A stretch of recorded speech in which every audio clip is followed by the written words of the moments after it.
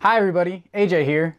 I recently got to teach about vortex rings at a local elementary school, and it was a ton of fun. The students actually wrote me this thank you book with a bunch of follow-up questions, so I figured I should start answering them. This one's from Sadie. Dear AJ, thank you for coming to our school and teaching us about science. I thought it was really interesting the way the vortex rings shot out of the vortex generators. But I did have one question.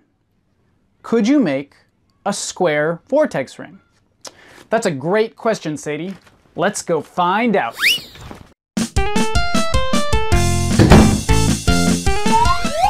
In episode 4 of LIB LAB, and with a little bit of help from the Oregon State University drumline, we learned that you could make a vortex generator out of a cardboard box. Ooh. The box worked as a vortex generator due to a combination of shear force and the Bernoulli principle. There's a link in the description to LIB LAB episode 4 with a full explanation of how that worked.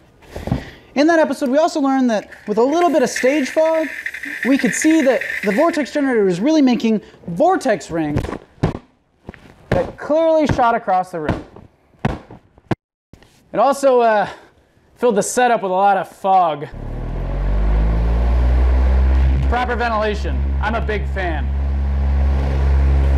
To answer Sadie's question, all we need is a vortex generator with a square hole. Let's run some tests and see what happens. Comparing the vortex generators side by side, we can see that both the square and round holes form circular vortex rings. But why is that? Let's take a closer look. A vortex ring is like a round rotating tube. Imagine something like this slinky, with the coils rotating out and around back into the center of the tube.